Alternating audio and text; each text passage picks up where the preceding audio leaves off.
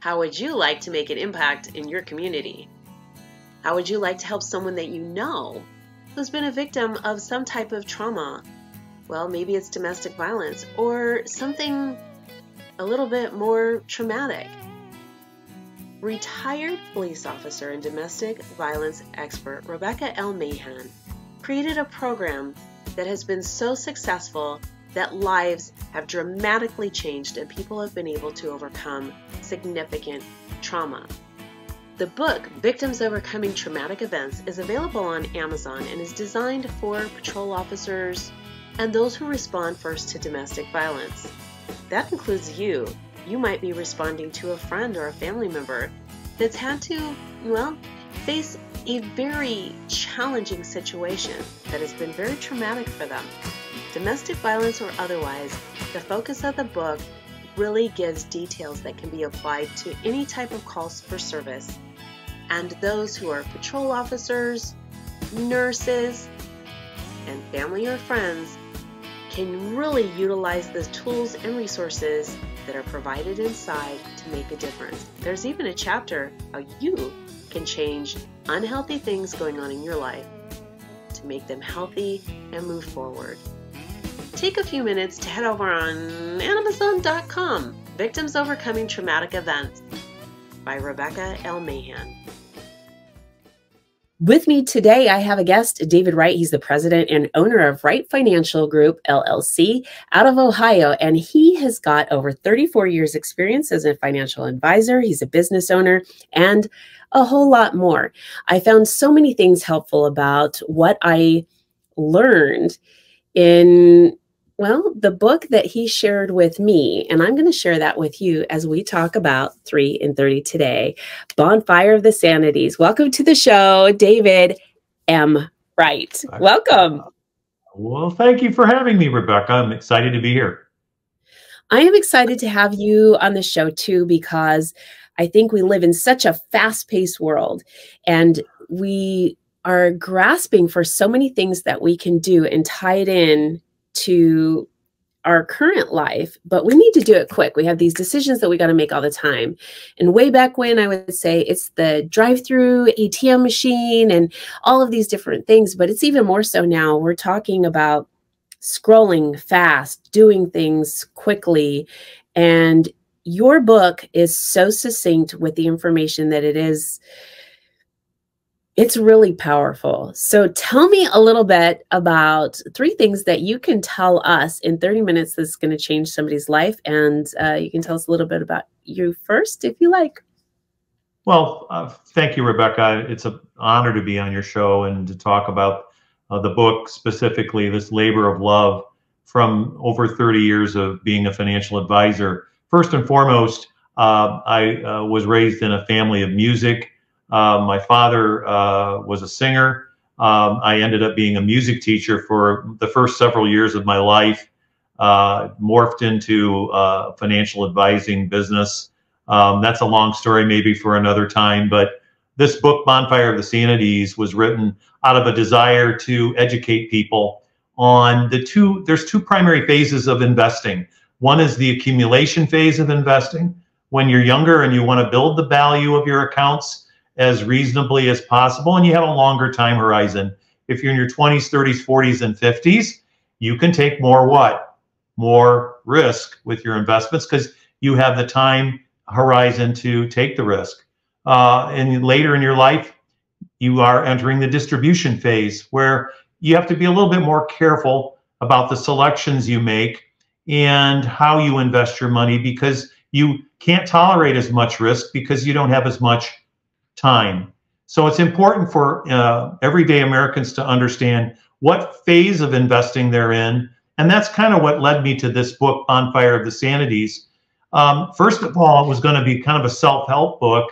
But then when COVID hit us and all this money was printed by the federal government during COVID shutdown, Rebecca, a new problem occurred. And when money was printed by our Federal Reserve, it flooded all this money into savers' pockets. People were off work. So what did they do? They spent the money. That created inflation. And the inflation took over in our economy in the 2021 time horizon. So we had a huge recession in 2022. And a lot of people that attend my workshops that I put on here locally in the Ohio area, I was hearing a common recurring theme. Too much risk in my portfolio. I'm losing my money too quickly. I'm afraid of the number one fear most retirees have isn't death. It's running out of money before running out of life. So understanding that people are in this constant battle of having money have a purpose for them, and understanding how to get money to do what they want the money to do for their retirement became a passion of mine. And it led me to the firm that I'm with now and this book, Bonfire of the Sanities, that I think can help people, first of all, determine, number one, where they are in their life. Are they in the accumulation phase where they can grow their money more, or are they in the distribution phase? Number two, how do you understand if you're in a distribution phase, whether you want to invest for maximum return with minimum risk? And is that maximum return for a large purchase? Is it for a boat? Is it for your kids? Or are you investing for maximum return for income? Income is the engine of retirement.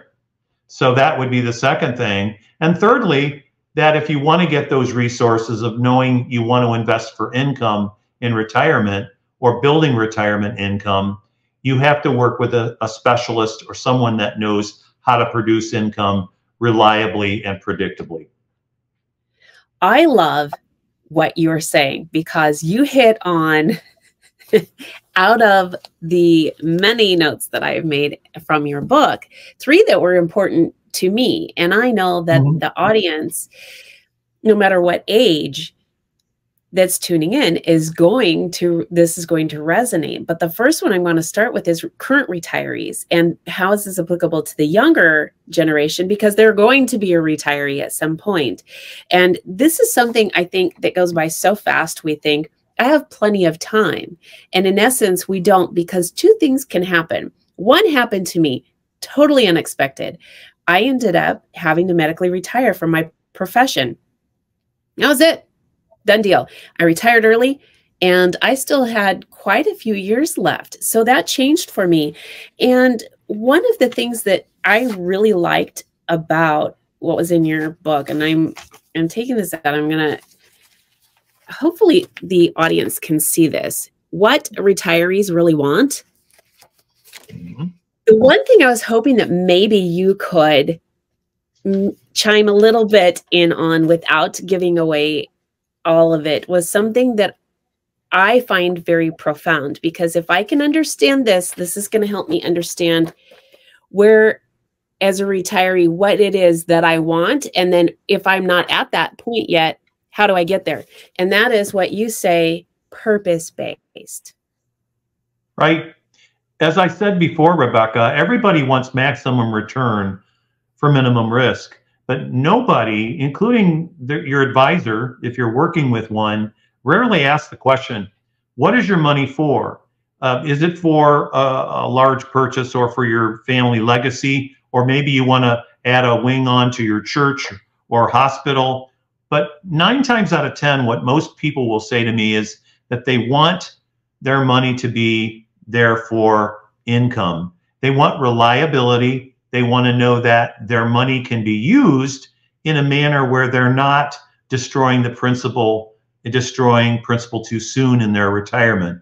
And that's the big aha. People understand the Maslow's theory of hierarchy. When I was a young man in high school, I had the lead role in Fiddler on the Roof. I played Tevye, and I sang this song, If I Were a Rich Man. In that song, Tevye realizes if I was wealthy, I would buy all these fancy things. I'd fill my farmyard with chicks and geese, and all the townspeople would be so thrilled to know I'm wealthy, and I would be so egotistical about that. But the more he thinks about it, the more he realizes he'd have more time to sit in a synagogue and pray, become a more wise and learned man, be able to help other individuals. So money, if you understand what money can do for you, it can give you a reliable means to supplement your retirement with Social Security so that you in turn can not worry about your retirement, have enough cash flow to be able to help other individuals, with their needs along the way. Maybe you can do more volunteer work. Maybe you can help out at your church or charity. But it gives you that sense of security that Maslow talks about. People really just want to make sure they have their food, their shelter, and their ability to have a worry-free world in their retirement. That is so true. Worry-free is spot on in my opinion, because I think once we take a point in our life where we have anxiety over the things that we're doing, and we are worried about things, I don't know that we can focus and get through as easy as it would be if we know where our finances are coming and our food is at an abundant supply and everything is going good. But I think, and I really like what you're saying about this, because during a time period where we had such a large, I want to use the right word here, and maybe you can help me with this, because during the 2 years of COVID, life changed for so many people, and there was not an abundant supply of everything. People were looking at shortages. We had problems with getting food supply. There was not only that, but being isolated in the house and being what's contaminated, what isn't. And there was so much fear-based things going on that it really created, I think, a big shift.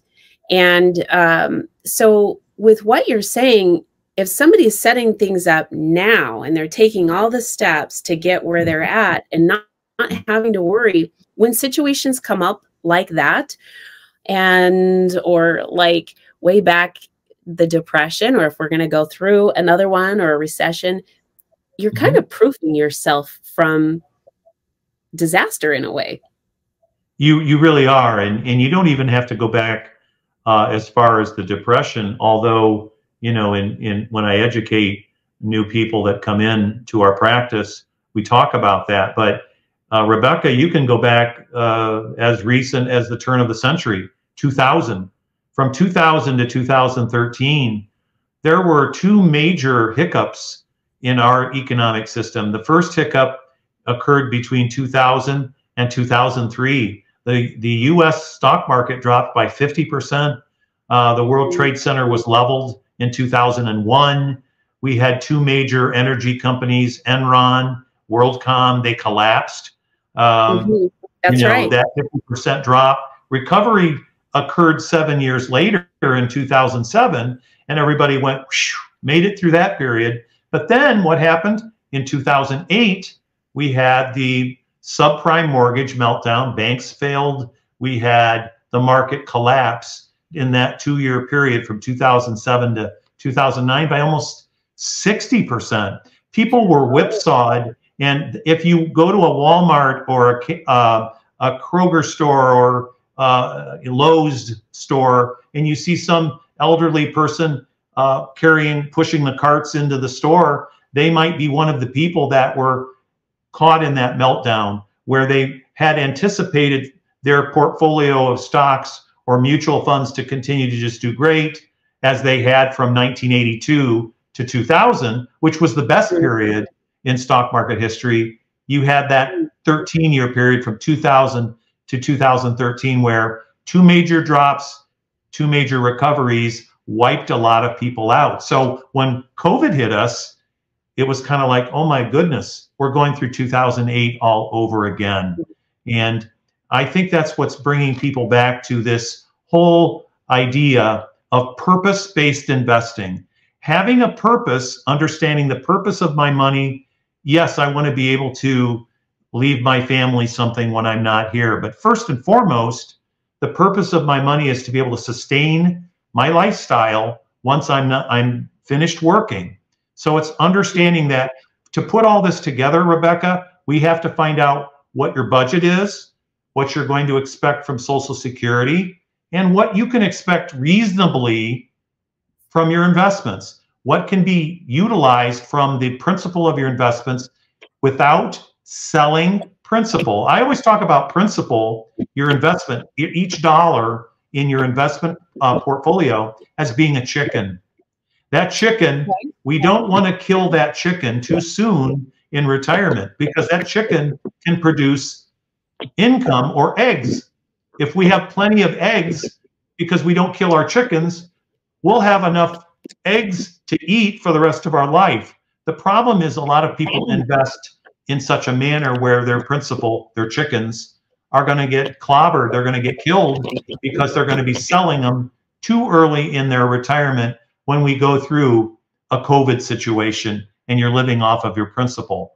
So that's what got this book going for me, is living purpose-based off our wealth to be able to sustain ourselves, to sustain others, and to live as worry-free life in retirement as possible. Takes away one worry that we don't have to dwell on.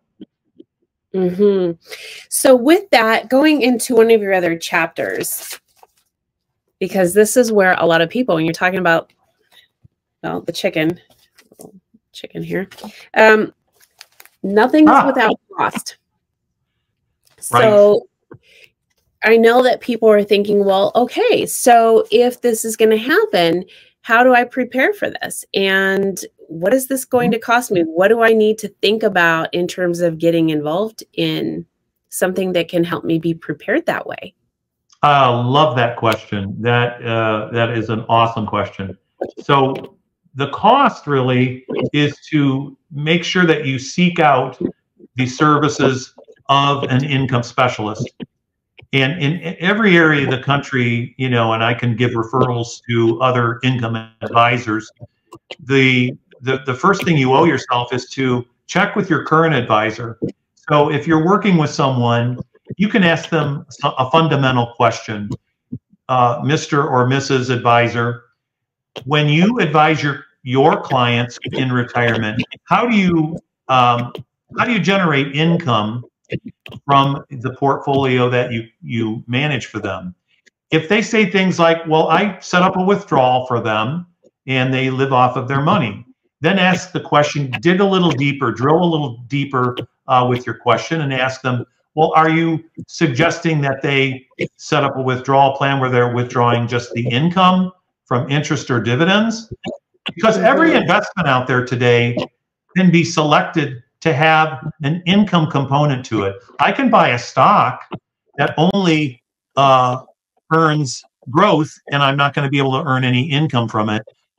Stocks that are growth-based are the large tech stocks, like Apple and in Microsoft and those sorts of things. But stocks that pay genuine dividends are what you should be looking for in your retirement. Now, if your advisor is not a specialist in selecting individual stocks that pay dividends, or bonds pay interest. They also give you some guarantees against market calamities. So the cost is really doing the digging and finding the financial advisor that is a true income specialist that can say to you, I'm not generating faux income, I'm generating real income. So for example, if you have $500,000 in your portfolio, safely, realistically invested in income securities, such as stocks that pay dividends, corporate bonds, preferred stocks, those sorts of things, reasonably you could expect roughly 25 to 30,000 per year of income from that $500,000 of money, 5 to 6% per year income stream, where you're not going to be reducing that 500. You're going to keep that 500 where it is, and you're going to be able to get reliable cash flow from it for the rest of your life. And it needs to be monitored, of course. And that's the third thing that I would say is that I want to stress is when you invest with purpose for income, you need to make sure you're working with someone that stays in tune with what's going on geopolitically in our world, with electric vehicles being pushed, climate change, all of that geopolitical verbiage going on, and the war of words in our country right now. It's going to be important to work specifically with someone that is plugged into what's happening in the environment with the geopolitical world. So you're not invested in something that maybe a year ago was great, a year later, not so much. So it's understanding that investing for a purpose with income, it needs to be monitored. So those three things require a specialist to handle making sure your retirement stays intact.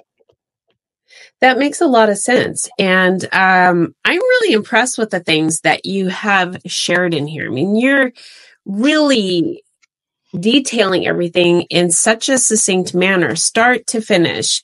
And if anyone didn't know where to start, I mean, you're walking them through step by step. So let me ask you too, if someone reads your book and they're wanting to connect with you and maybe learn a little bit more, or do you do in-person or remote interviews, or how does that work? Great question. I do remote interviews. COVID kind of brought that to reality for me. I think before COVID, a lot of advisors, a lot of professionals in a lot of different fields, maybe some were more into the remote, but most of my workshops, webinars are all online. So we can connect. I have clients in Portland, Oregon. I've got clients in San Diego. I've got clients all over the United States. And I have a lot of people that are just good contacts. They're not necessarily clients. They listened to one of my webinars and they wanted to get some information. They have someone they can work with or maybe can research locally, because some people want the information and then want to take it local and work with somebody they can, knock on their door, walk in their office. But I will do counseling, walk through their situation. And there's something that the book talks about, I believe at the end, about the retirement risk report, where I can help someone remotely complete the retirement risk report, where we can actually go through and see if their situation is set up so that the red flags of retirement don't snag them. Things like not being diversified for income, things like not having enough tax diversification. You want to reduce as much federal income tax as possible. And then, of course, the third thing, which I think is the biggest issue other than having income in your portfolio, that most people don't even think about, and that's the issue of volatility. Most people do not understand the volatility they're currently having in their portfolio. So I am available for that. They can reach me at wrightfinancialgroup.com, and I'd be more than happy to set up a complimentary 30-minute session with them to take them through the aspects of this retirement risk report, and complimentary send them the report and go through it with them also. I do have a staff here at Wright Financial Group that can also help walk them through the retirement risk report. And in some cases, if they're interested in wanting to read the book, we can also provide them the information on how to obtain a copy. So I love what I do. I'm passionate about what I do because I've been doing it for so long that I did it in more of the accumulation phase, where I was using more aggressive investments for people that were getting older and not giving them the reliability they needed. So I made a conscious shift in how I did business after 2008. And that's why I've dedicated the rest of my years in this business to helping to educate the public about income. It's not that you have to put all your money under the mattress or bury it in a tin can in the backyard. You want to be able to get income. There's a way to get it.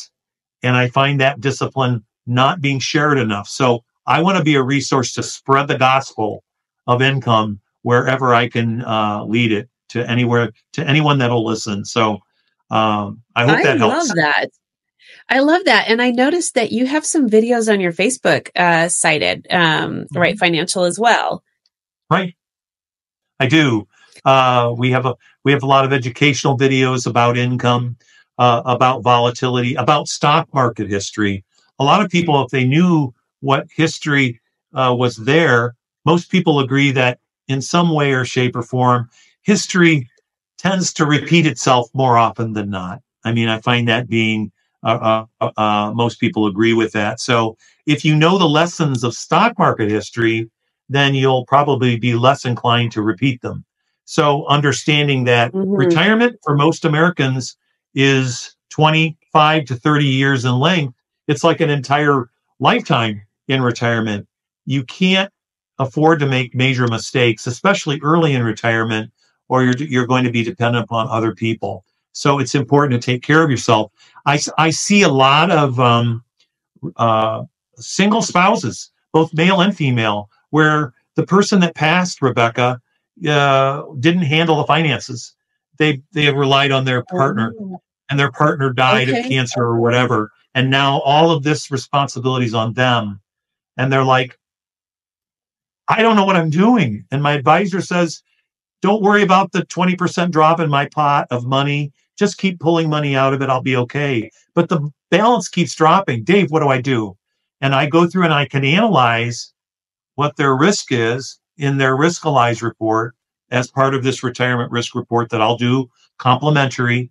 And I find out that, well, for heaven's sakes, during the 2008 drop and during the COVID drop, these investments that you're in lost 35 to 40%. So when people understand that, the light bulb goes on and they're like, okay, well, maybe I'm working with a specialist in growth, not necessarily in income. So that's what I can help fulfill for a lot of people, and would love to do it.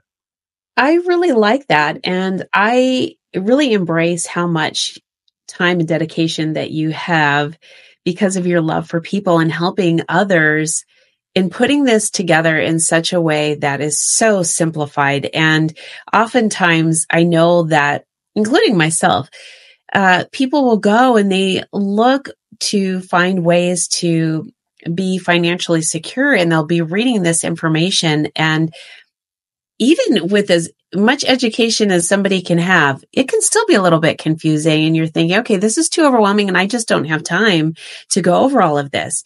And so, like you said, you really have to have somebody who's an expert in the field that can guide you with the way that your life, what is your purpose and how you want this to go. And I love all of that. I really focus. I mean, I really honed in on that when I saw that in your book. So I just want you to know that I appreciate everything that you've done so far. I know that you've directly impacted me, and I appreciate you for everything that you're going to do to help the audience and those that you continue to work with and have already. And thank you for your time, for being here today and sharing all of that with us. And I am really excited to have you back so that we can talk about more.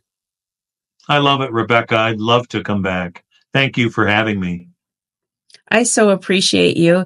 And I appreciate all of you for tuning in. Know that your lives are very, very busy. And we want to get as much information to you in this as possible. Of course, with all the streaming services that are available out there now, you can rewind, and you probably will want to go back and watch this. Definitely share this with your friends, family, all of your loved ones. And again, we've got you.